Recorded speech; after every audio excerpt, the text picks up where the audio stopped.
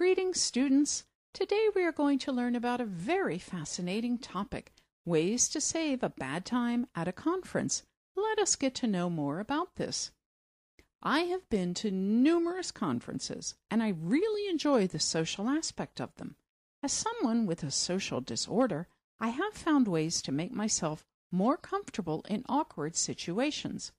Here are some tips that can make your conference more fun and less awkward.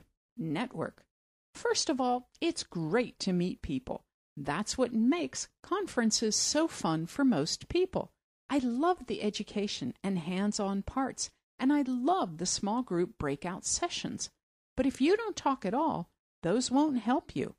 Ask them about their work. Pretend you're a journalist taking it all down. You never know who you might meet by just asking some simple questions about what they do and what makes them get up in the morning every day to do it. Tweet. Get on Twitter and follow the conference hashtag. See what other people are saying. Keep up with the main theme of the tweets. If other people are unhappy, you might want to find a place to meet up and have your own unconference sessions in the lobby or eating areas. Take pictures. This is a great way to meet people and will also give you something creative to do. If you have a video camera, do some impromptu interviews. People are always flattered to become the subject of a blog post and might share some great info. You may not use any of the pictures or footage, but you might just learn something new from someone else you talk to. Leave. Time is precious.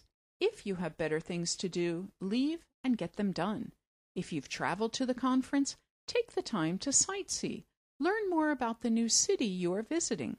Take the time to catch up with projects, emails, calls, blog posts. This is protected time you've captured for yourself anyway. Might make sense to make the most of it in other ways. Feedback. Make sure to give the organizers honest feedback on how they could make the conference better in the future and where they fell short.